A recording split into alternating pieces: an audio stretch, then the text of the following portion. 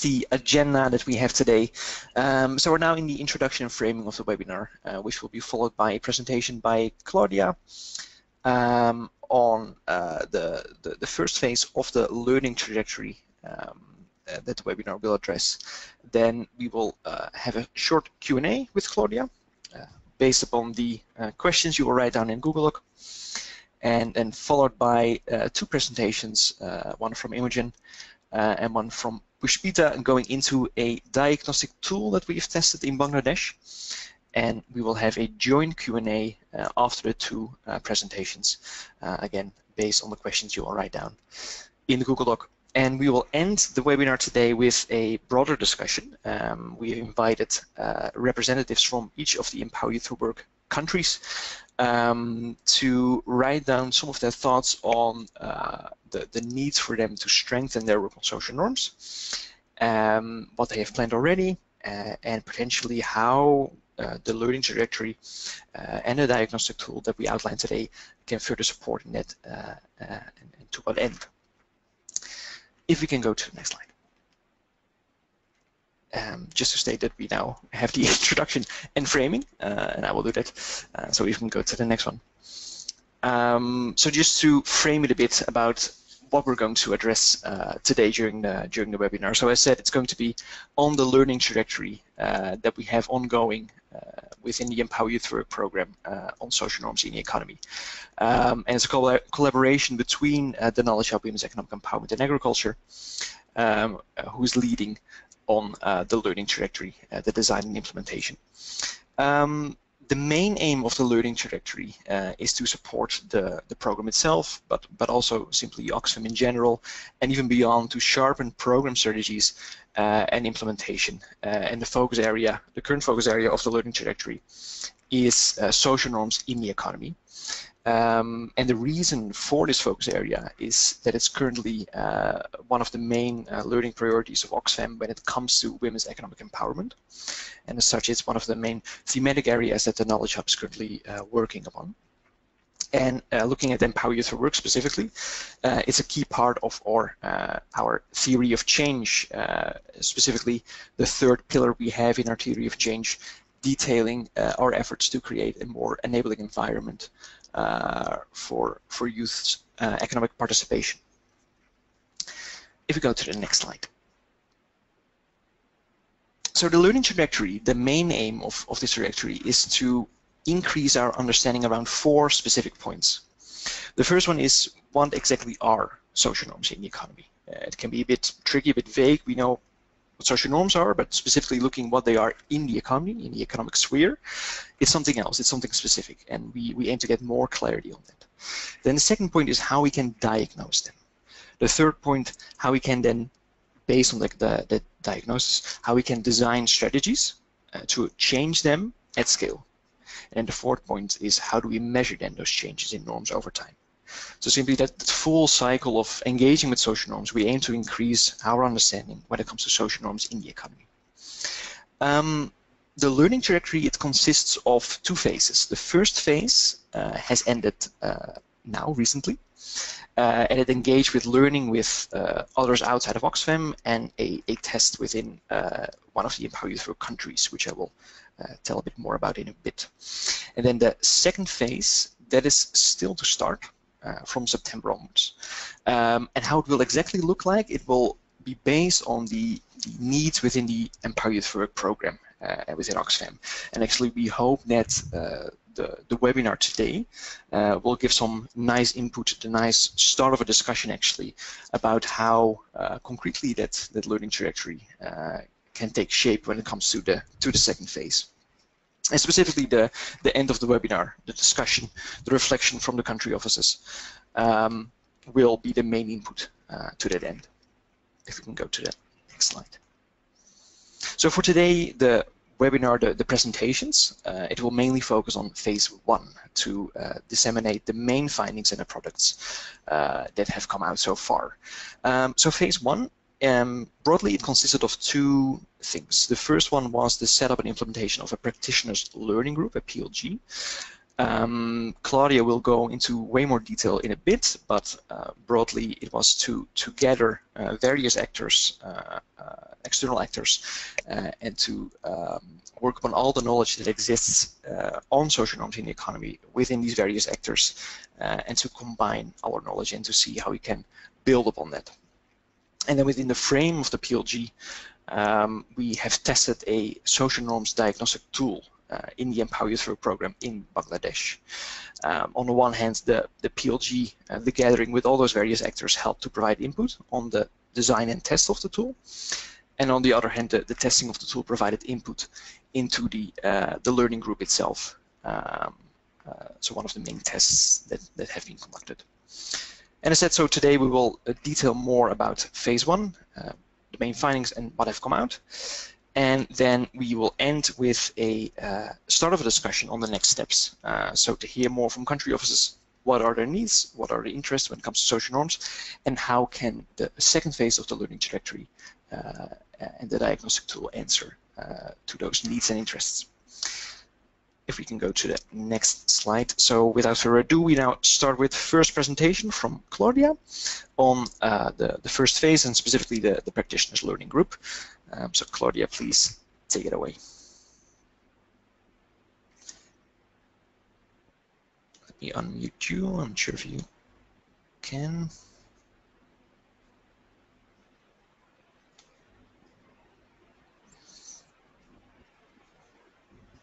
Claudia, I think you are able to unmute yourself. Thank you very much, Ronald. My name is Claudia Canepa, and I coordinate Oxfam's Knowledge Hub on We in Agriculture. And it's great to be able to be here and speak with all of country staff from Empower Youth for Work. We're very happy to be collaborating with Empower Youth for Work on this important initiative. So as Ronald mentioned, the question of how to shift social norms in the economy is a key learning priority for Oxfam. About a year and a half ago, the Knowledge Hub convened Oxfam staff from across the world to help define our learning agenda for women's economic empowerment. We gathered more than 35 people from 5 regions, 24 countries, and 8 affiliates. And shifting social norms was a top issue that people considered we needed to understand to significantly advance our work on We. So at the same time, outside of Oxfam, more and more markets development practitioners are recognizing the need to address social norms in their work. And this has led to a lot of interest to learn together across organizations.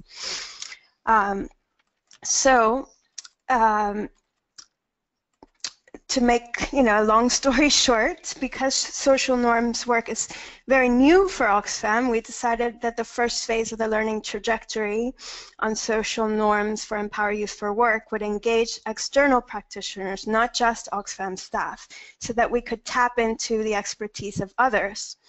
So there are various organizations, such as the SEEP Network and Beam Exchange, whose job is to promote learning and networking across organizations and practitioners in the markets and enterprise development sector.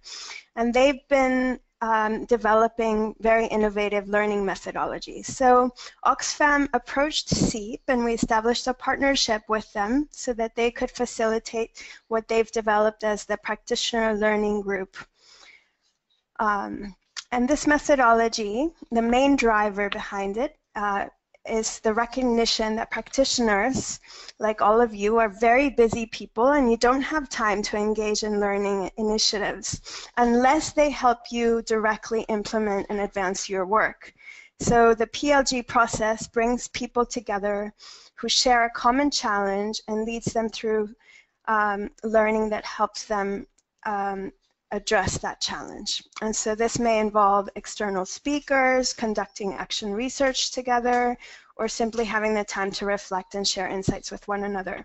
So just briefly here, we launched this practitioner learning group by announcing a call for proposals. This was done through the SEEP and BEAM network, so it consisted of more than 1,000 practitioners. You know, we announced it among networks of more than 1,000 practitioners, and we received 46 applications, and in the end we selected 12 people to be part of this group from 6 organizations, which you can see on this slide. From Oxfam, we have staff who represent 2 programs, Pushpita Saha and Imogen Davies, who represent the Empower Youth for Work program in Bangladesh, and Rosalind and Thalia Kidder, who represent We Care program in Zimbabwe, though both of these programs are being implemented in more countries. So if you want to see the bios of these 12 members of the PLG, you can visit the URL on the screen. So going to the next slide, you will see how the practitioner learning group consists of two components, one that is focused on the 6 organizations, and then another component that is focused on contributing to the wider knowledge on social norms in the markets development field and learning from it. And I'll explain how we're doing that in the next slide. Within the practitioner learning group, we had the initial interviews with each of the members. We've had 3 virtual meetings where we've discussed social norms, different strategies that the various organizations are addressing or using to address social norms. And we have a final call planned in September that will focus on how to measure norms over time. We also applied the diagnostic tool and in Bangladesh, and there's another organization, Swiss Contact, that will be applying that in Kosovo. So that's the work with regards to the practitioner learning group, but then we've also combined it with efforts to share and disseminate what we're learning. So we organized a session on social norms in the We Global Learning Forum in Bangkok in May, where we shared the results of the diagnostic tool in Bangladesh, and as well as some work that was from Oxfam, and then CARE shared some work on measurement of norms. And then we are also going to be disseminating the results of the PLG in future conferences and other spaces after September. So in the next slide, what are some insights that we've gained so far? These are just some highlights, but we'll be processing them more in September after the final call. And I'd like to be able to have another discussion with you where we can delve deeper on them, but this is just a highlight now. We've learned that social norms, so first of all, what are social norms? Social norms regulate what behavior is normal in a group. So they are beliefs about others' behaviors and attitudes, like what others do and approve or disapprove of. And I love this photo as a symbol of social norms at play in society, because at times these rules that define what is normal in a group are rules of conformity, which require conformity by everyone. So for example, the belief that women do not work outside of the home can be quite powerful, and the sanctions involved to uphold that quite strong. So sanctions that we often see relate to women's marriage. They say, women's marriage prospects are reduced if they choose to work outside of the home, or women are harassed in public spaces because they're considered to be less pure if they are working outside of the home. So we're also learning about what social norms are not. So social norms are not people's actual behavior. Behavior is a product of a social norm. They are also not the sum of individual attitudes and beliefs. Rather, they're what people believe others do and what people believe others approve or disapprove of. So, for example, men in a particular community may be okay with taking on the responsibility of unpaid care work in their households. These are individual attitudes. But they strongly, believe they have this misperception that others consider unpaid care work to be petty work that is beneath them, and therefore they may choose not to do unpaid care work themselves. So there's an example in which, this is an example in which individual attitudes differ from what people think others do or disapprove of, and that has an impact on their behavior. So your intervention in that case would need to focus on addressing people's misperceptions of what they think others do or disapprove of, rather than trying to change individual attitudes themselves. Another insight relates to the importance of shape or distort markets or influence economic behavior and design strategies accordingly. So if you're looking at the issue of child marriage, it's important to understand the issue from the perspective of how they affect girls and young women's participation in the economy, and then design specific interventions for that, not general interventions on reducing child marriage. So, and I can speak more about this in the Q&A if that's of interest. Another, I would say that just a final insight that I want to share with you is the strategies for affecting change at scale we found involve working and coordinating at multiple levels. So going beyond just awareness raising, what we're seeing is that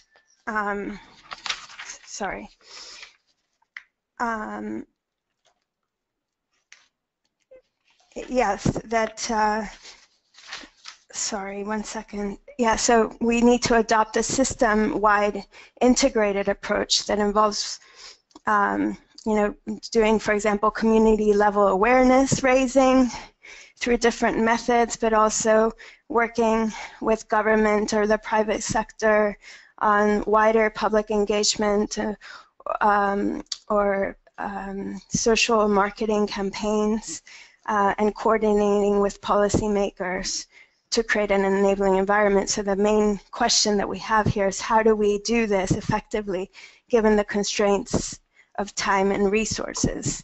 How do we capitalize on working with the private sector and the media angle for change at scale to complement our work at the community level? So these are just a few highlights. Again, I'm happy to go into this in more detail in the Q&A. If we go to the final slide, this just gives you a quick overview of the main outputs of the process. We will have briefs of each organization that is participating in the PLG, so you know what kinds of norms they're working on and the types of strategies they're using to address them. And also a practitioner guide on how to address social norms, which will include a synthesis of the PLG process. We also are working on a literature review, which will be finished in September. We'll have a draft this week, which explains who's working in this area, what they're doing, and also have links to resources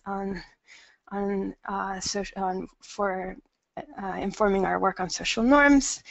Then we have the tool to diagnose social norms that Empower Youth for Work has tested. And finally, a survey module that you can include in a baseline to help measure norms over time. And this is something that I believe you've already included in your baselines as part of Empower Youth for Work. So that's it for me. Thank you. I'm open for questions. Over to you, Ronald. Yeah, thank you so much, Claudia, for this very nice presentation. It's not easy to tell it all in 10 minutes, but I think we got a very interesting overview now. So looking at the Google Doc for the questions, I do not see questions yet. So perhaps what we can do is take 1 to 2 minutes now for everyone that has a question to actually write it down in the Google Doc. And then Claudia, I also invite you to open Google Doc and then see what comes in, and then you can address these questions immediately. But for now, let's take 2 minutes for everyone that has a question to be able to write it down. And again, the link to the Google Doc is in the chat box on the right.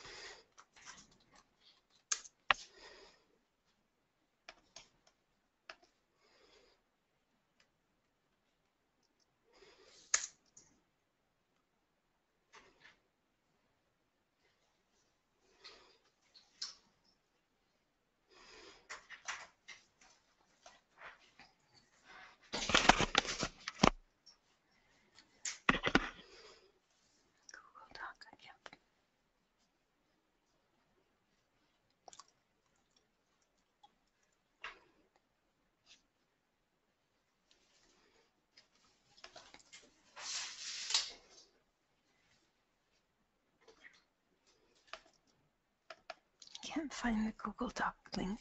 Where do I get it?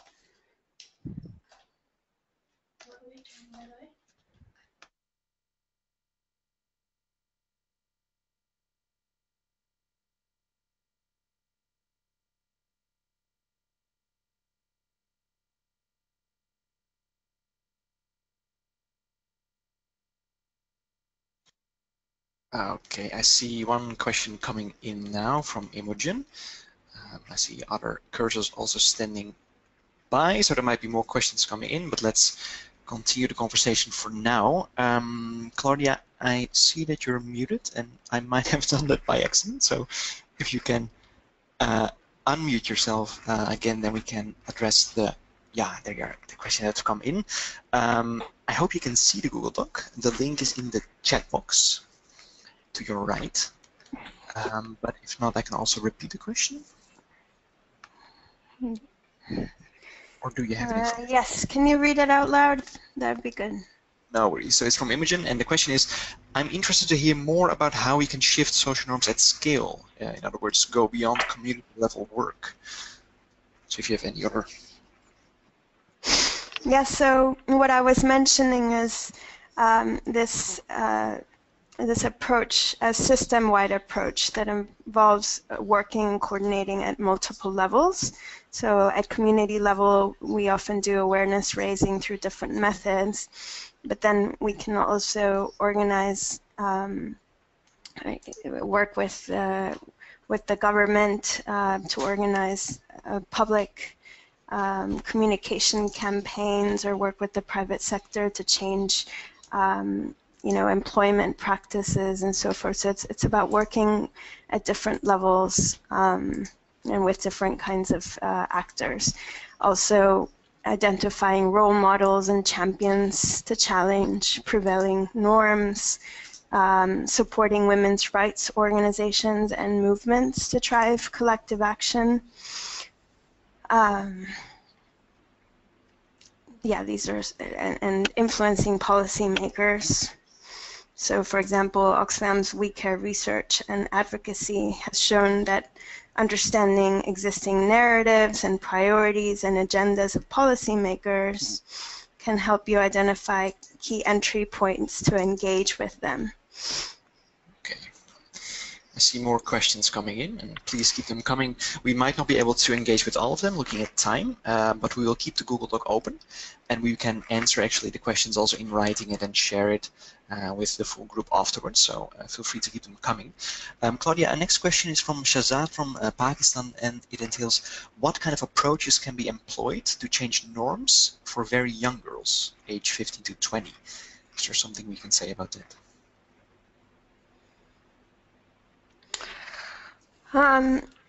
There is, I'll just share some examples from the International Youth Foundation of work that they're doing in Mexico. They're working together with schools as well as parents to raise awareness about girls' choices in terms of careers, and it's quite interesting that girls often just assume that they will work in the care industry or as secretaries, and so to raise awareness about the skills that they have and other kinds of opportunities is important. But doing that not just with the girls, but the parents and the teachers as well, and then working with employers to also change their conceptions or perceptions about girls' skills and other aspects like their reliability and so forth. Okay, there are more questions coming in, and let's take one last question, and then we can keep up answering questions offline after the webinar, and then share with the group. Let's take the one that came in third, and that is from Abdu Rehman, and it goes, I'm not sure if you got it right, but when a community does something over a long period of time, it implicitly becomes part of culture. So I think what's referenced here is a bit the link between social norms and culture and how to deal with it. The question, what is the question? So it's more a statement. I'm not sure if I got you right, but when a community does something over a long period of time, it implicitly becomes part of culture. Yes. So perhaps is there something we can say about the link between social norms and culture, or?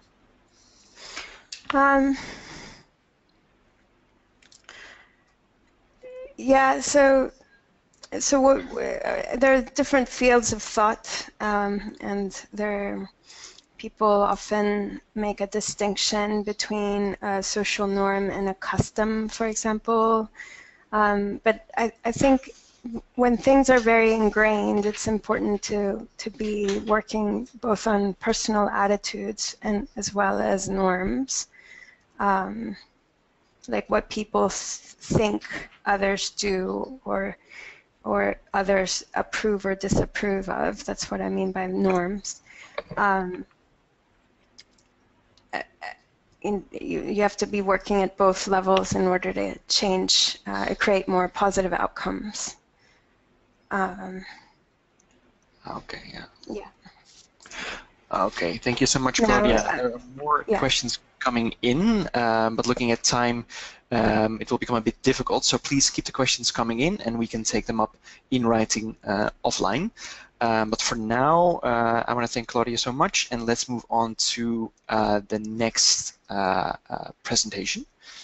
And I just want to say thank you very much for these questions. And you know, this is a work in progress. We're all working on this together.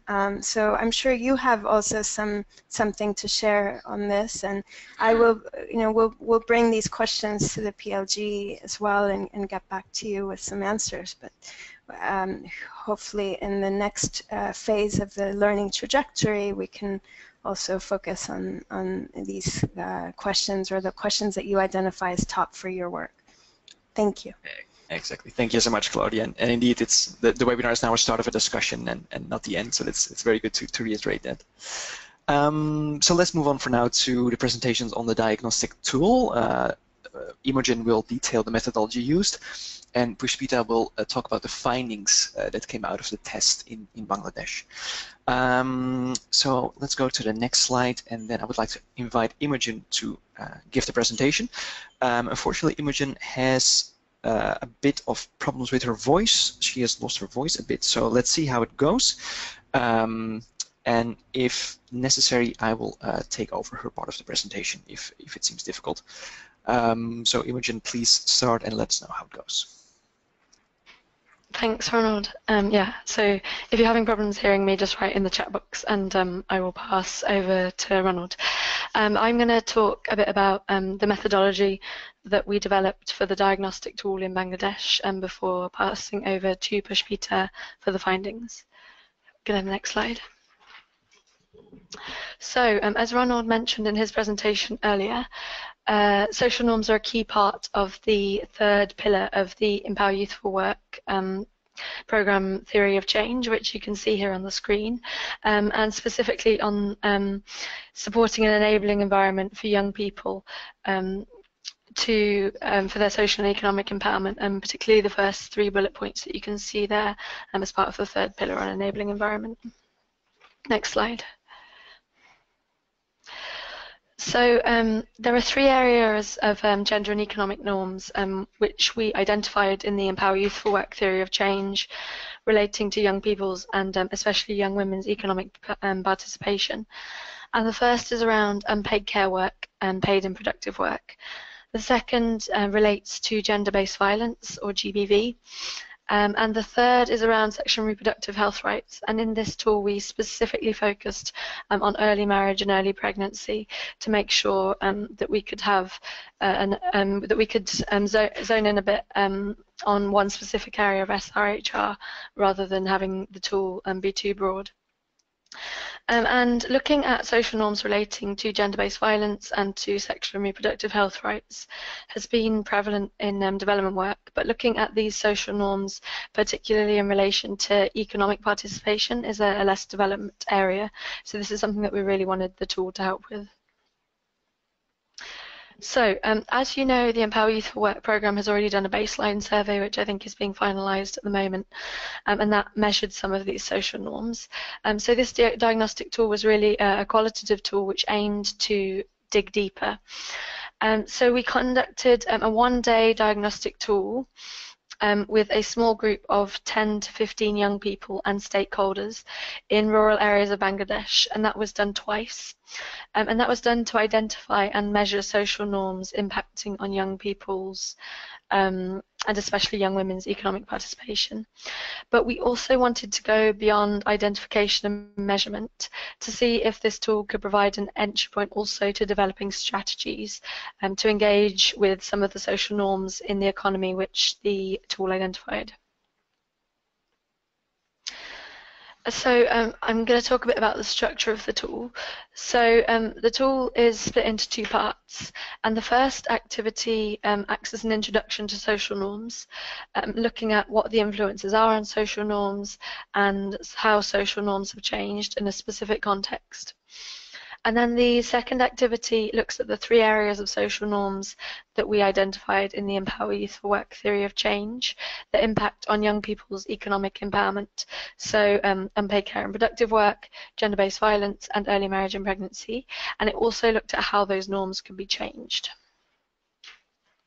So I'm now going to go into each activity in more detail before handing over to Pushpita. So the first part of the of activity 1, first of all we looked at what tasks good women and good men do, and this was because we wanted to tease out the differences between social norms and personal beliefs and attitudes. This is what Claudia was talking about in her presentation. And then we looked at exploring sayings about good women and good men. So again, going beyond individual perceptions and individual personal beliefs to social norms in the community. And this led to discussions about how women and men should behave. And this is, again, going back to what Claudia said about looking at what people think that others think they should do, not just looking at what people think others do. And we need to look at both of those areas in order to understand and to shift social norms. And then we also looked at economic norms as well as just gender norms. So we looked at norms relating to whether unpaid care and paid and productive work is perceived as skilled and valuable, as well as the way the different types of work are divided between people, or different types of tasks and behaviours are assigned to women and men according to the acceptability of different gender roles.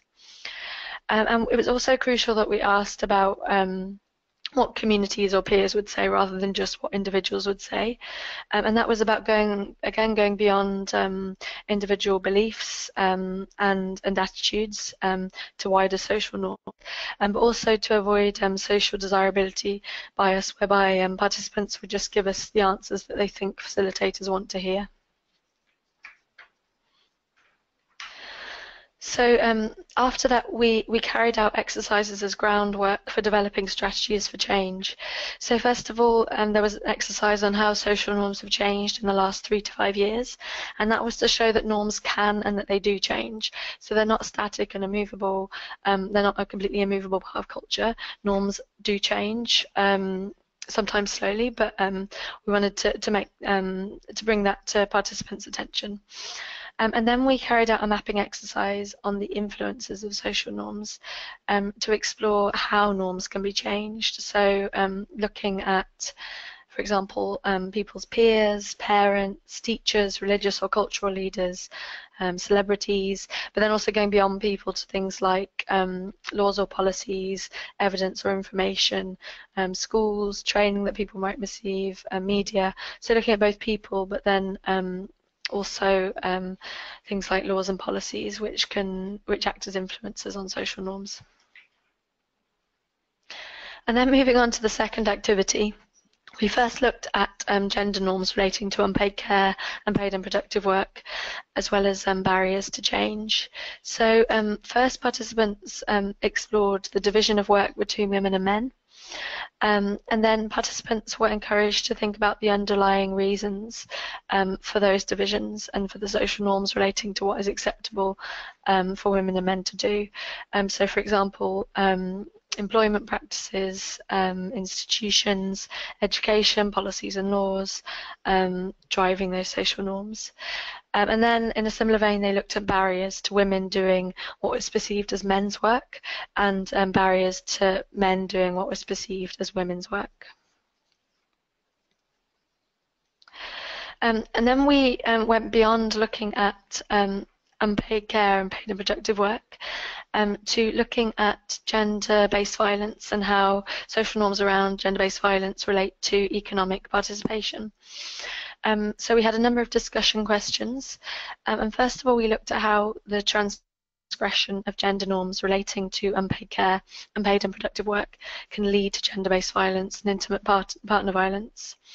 So for example, if women do their care work badly, so for example, if they burn the dinner or they're back late and they don't chop firewood on time, or they run a bath too hot, or that might lead to gender-based violence or intimate partner violence. Or if they start doing paid and productive work, which puts them in a new role and doing new things which they weren't doing before, so they're earning more money, or they're going out into the public sphere, they have increased mobility, does that lead to increased gender-based violence or intimate partner violence? And then secondly, we also looked at the effect of gender-based violence and community censure, or the fear of that community censure or harassment or violence on young people's economic participation. So for example, that might be whether the fear of harassment or violence limited the type of economic activity women would participate in. So if women, for example, knew that if they're in public spaces or if they're on buses or the street, they're going to experience like catcalling or groping, or if in the workplace they're going to experience sexual harassment, then that might mean that they don't participate in that kind of work. And then similarly, whether a fear of mocking or humiliation stops men participating in care and domestic work. So if men start washing clothes or start looking after children, if that's going to bring their masculinity into question, if the community will start talking about them, for example.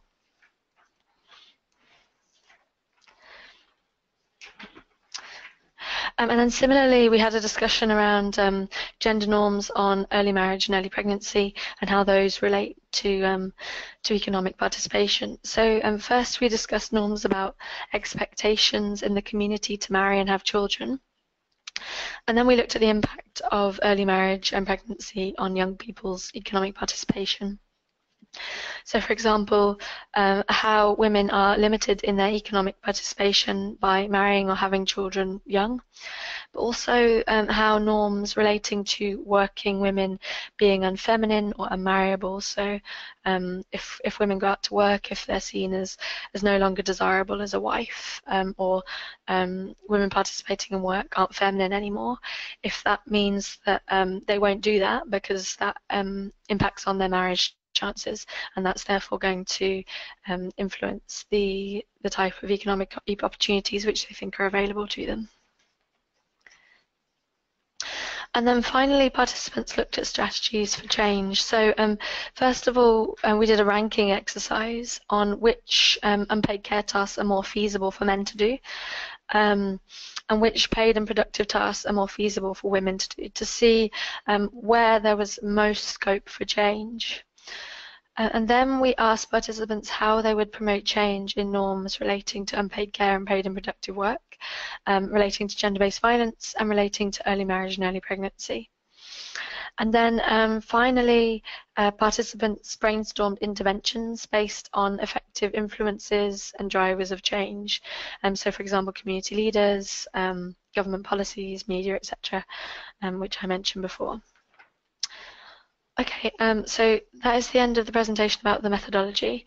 I think we're going to have a short break so people can write down any immediate questions which occur to them before we move on to Pushpita's presentation on the finding, and then we'll have a question and answer for both of our sessions.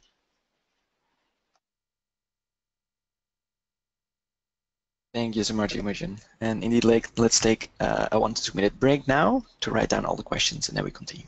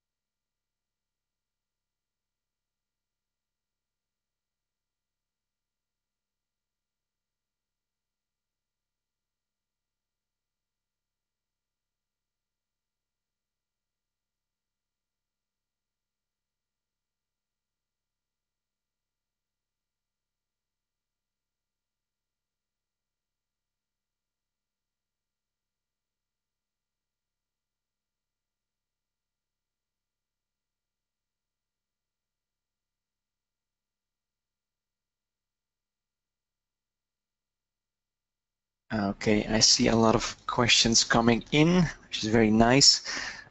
Please keep them coming, of course, and in the meanwhile, let's already start with the next presentation on the findings that came out of the actual test of the tool in Bangladesh. So Pushpita, please take away your presentation. Thank you, Ronald, and thank you, Imogen, and thank you everyone for joining this webinar today. So moving on, one of the core findings from the diagnostic tool test is that care work is seen to be easier than men's work and not as physically demanding. Both male and female participants both male and female participants see men's work as more difficult and requiring more energy and skills. They also feel men's work make the largest contribution to the household, community, and country because it has greater visible monetary value. To explain their view, one female participant made the following statement, and I quote, "My grandchildren will not starve to death if my daughter-in-law does not do the dishes for a day or two, but they will but they will if my son does not pull his Visha bag even for one day. Next slide, please.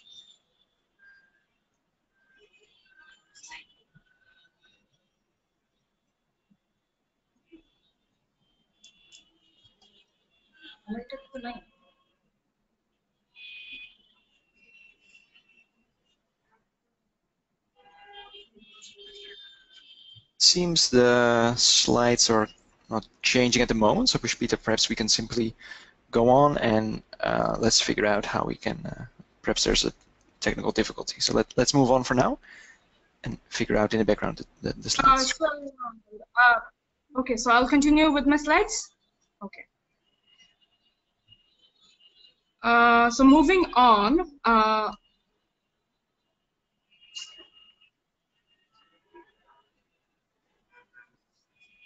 gender roles are also seen as natural. So one recurrent argument throughout the workshop was that this is how things have always happened. And this is closely tied to the community's religious as well as cultural beliefs.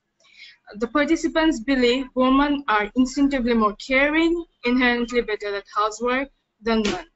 And to support this argument, they emphasized on the psychological as well as physiological differences between the sexes.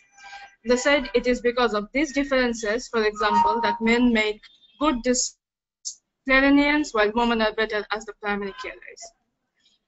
There is also social stigma attached to men doing care work. Family and community jeer at men who do women's work. Men feel emasculated if they have to do women's work. As one male participant expressed, it is humiliating for me as a man to do all the housework, even if I can.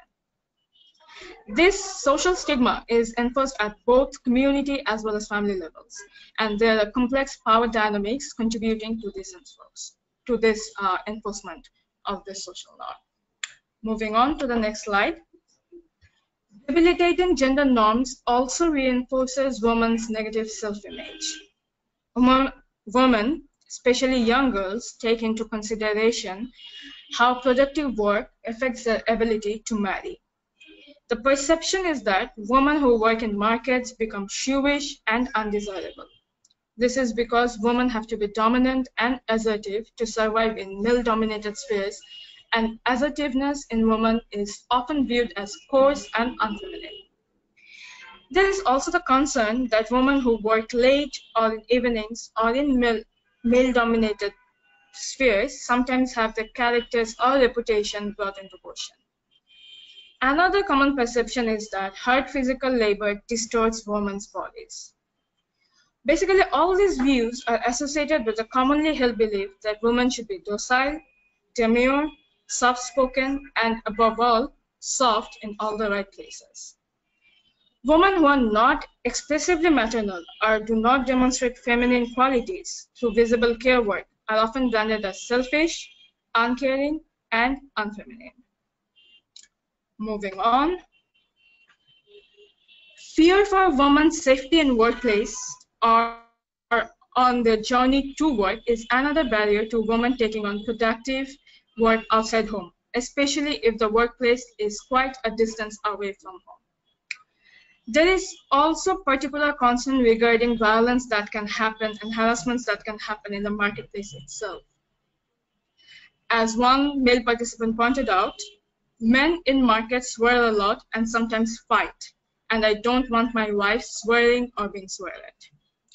There has been suggestions of single-sex markets for women because participants feel that mixed markets won't ever work because women will always be under threat of violence and humiliation in mixed markets, where there are both male and female participants. Another crucial finding from the test is that gender norms both affect and is affected by decisions regarding early marriage and pregnancy. Early marriage and pregnancy affect women's ability to do hard physical work because the pregnancy as well as a marriage saps their physical strength. Moreover, early marriage equals more children, and more children equals increased care work responsibilities for women. On the other hand, segregation of care roles linked with women's biological reproductive roles, which in turn is linked with early marriage and pregnancy. Surprisingly, or not so surprisingly in this case, both women and men feel that women's primary role is that of a caregiver, and that role would be affected through mobility of any sort. To summarize in the participants' words, a wife's family, especially young children, will suffer if she works full-time outside the home at any capacity. Moving on to the next slide. So what's the silver lining here for us practitioners? Thankfully, all hope is not lost. Men doing care work is not completely unheard of. Men sometimes do care work before marriage or when they live alone, or when women are not at home or are undisposed or unwell. There are certain types of care work men are more comfortable doing. These are generally tasks that are not overtly considered as care work or housework. For example, food shopping, taking children to school, helping children with their homework,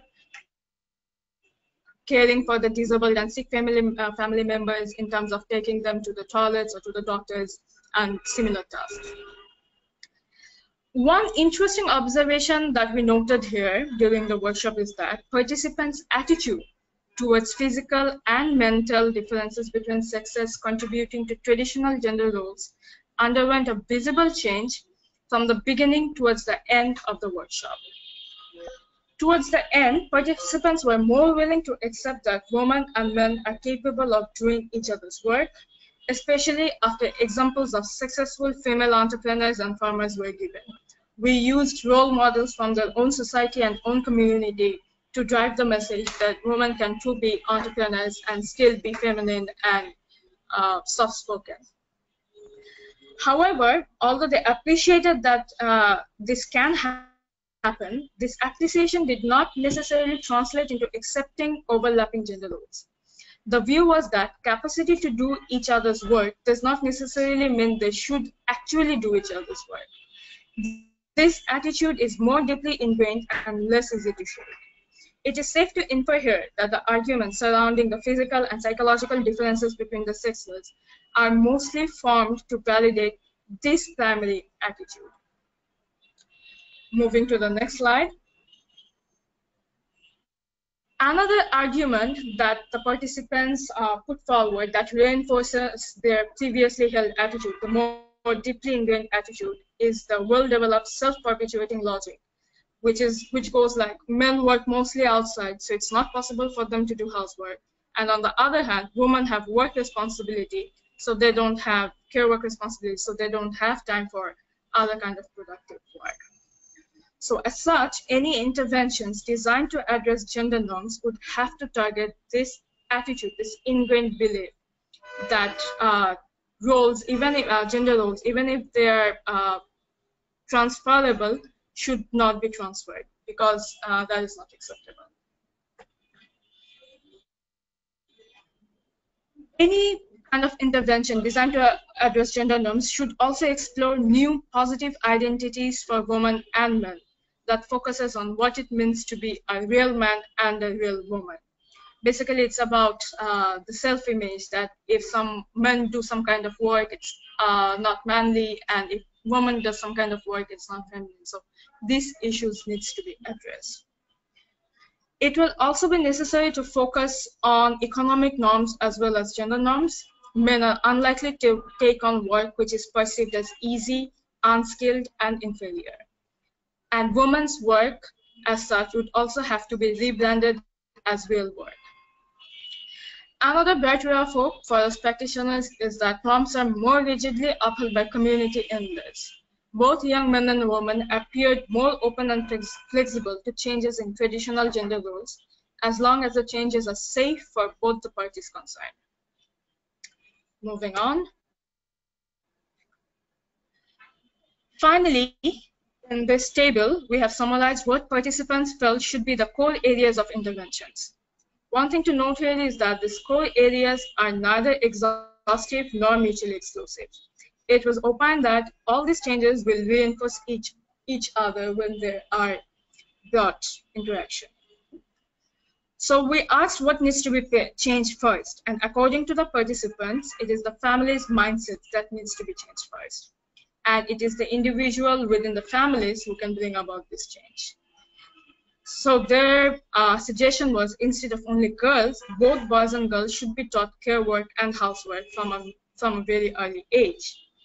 Example of successful alternative family models can also help in this regard. And they felt that in this case, family elders may act as blockers due to the complex power dynamics that exist within families. Closely linked and equally important is the change in the mindset of the society as a whole. Participants agreed it cannot be achieved by any one group. The change in societal mindset is huge and cannot be achieved by any one sector working alone. According to them, educated elites, civil society, government, and non-government institutions all have a role to play here. There needs to be greater awareness regarding women's care or housework clothes and their value in economic terms. Local power holders may be opposed to this change and can act as blockers. In case of Bangladesh, the country's education system would also have to undergo a structural adjustment if any lasting change is to be achieved regarding social norms. For example, in Bangladesh, home economics course is only offered to girl students, while shop class and mechanics class is only offered to male students. There are many such instances like this in our education system. These embedded, less visible norms need to be changed as well. All sectors, including the media, would have to work together to bring this change about. The curriculum should reflect that both girls and boys can and should do unpaid care and paid productive work. It was feared that it is the religious leaders who will try to block this change for obvious reasons that we know and understand. Both women and men needs to be freed from their superstitions that they believe in. One way to go about this would be to stop the humiliation of men who voluntarily take on care work responsibilities. Finally, of course, governments would have to change public laws and policies in order to reduce gender-based violence in public places, especially on the roads and at workplaces. It should set up more affordable and accessible care centers for children, elderly, and disabled, so as to reduce both men and women's care work burden. And last but not the least, the participants really emphasized that the government really will have to crack down on early and forced marriages if we want to have visible changes in social norms regarding gender roles. That was from my side. Thank you. And Imogen and I will take your questions now. Yeah, okay, thank you so much, Pushpita, for this very interesting presentation, and thank you to Imogen for your presentation. Indeed, we move into the questions section. I see that already Imogen is entering in writing the questions, which is very good because actually we're running a bit short of time.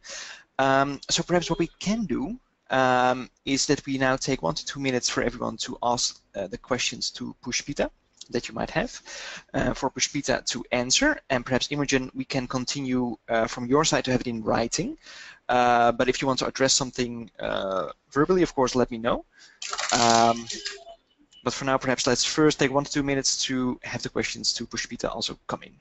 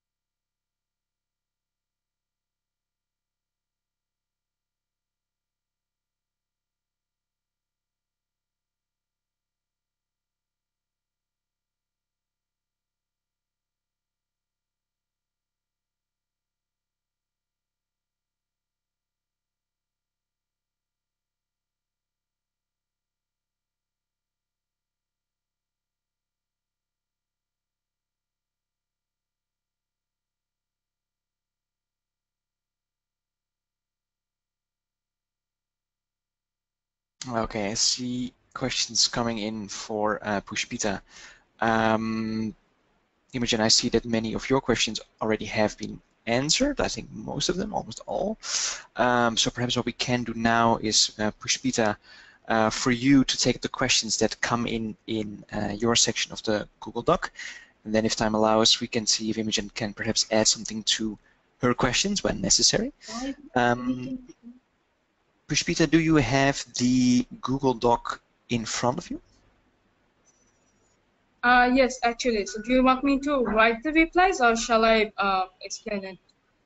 Perhaps we can take a bit of time to explain it now, and then let's see how far we get, and otherwise we can continue in writing. All right, so the first question is from Claudia, and she's asking that there are many social norms at play in a specific context where we work. Have you identified which are the top 1 or 2 norms to focus on to effectively empower young girls targeted by our program? If so, how? So yes, Claudia, we have identified the social norms related to economic work, such as the ones affecting women's productive work as one of the top norms that we want to target, because in our baseline findings as well, we have found that the fear of violence at workplace and on the road to and from work, or at training centers where women might have to decide to take trainings or skill trainings, is one of the primary reasons why women do not want to take up paid or productive work, or why their family members do not want to engage them in paid productive work. So this is one of the crucial norms that we'll be working on to make the workplace as well as the community more safe for women in terms of gender-based violence. There's another question in answer to your question, if so, how? We have tried to link it with our baseline findings. And Anam's question is that which interventions will the program be taking up and prioritizing, and how? And as I think my reply to Claudia answers that.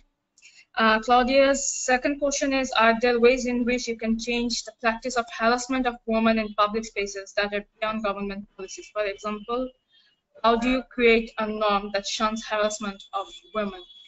So in this case, I think we'll be focusing on our youths and the youth groups and how they can be mobilized to,